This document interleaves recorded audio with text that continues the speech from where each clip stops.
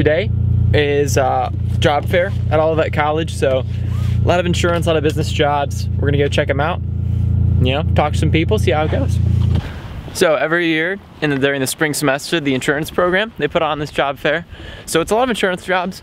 I personally study marketing, so there's opportunities within insurance firms to do marketing and stuff like that, but I'm mostly just interested in network and talk to people. But it's a really cool service that we do. A lot of colleges do job fairs. This one's really nice and small. It's not overwhelming. This is my second time at this one. I really haven't been to any other job fairs. Also a great opportunity to get internships at this one.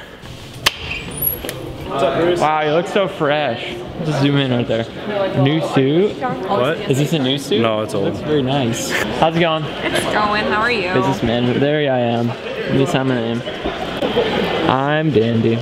Bruce Baker.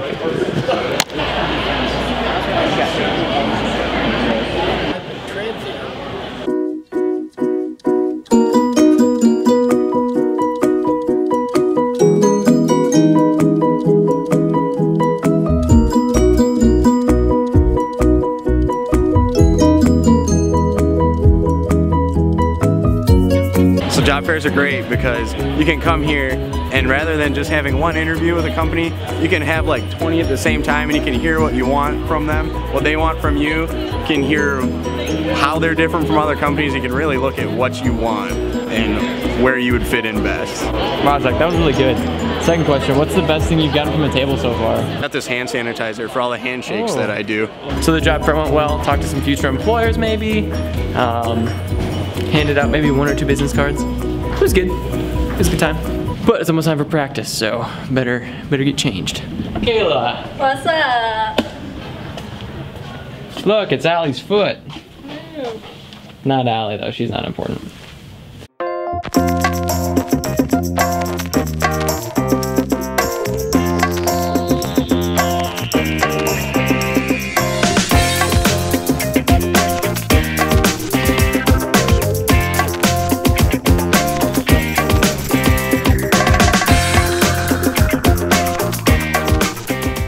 So commuting isn't that bad, but driving back and forth does get a little tedious at times.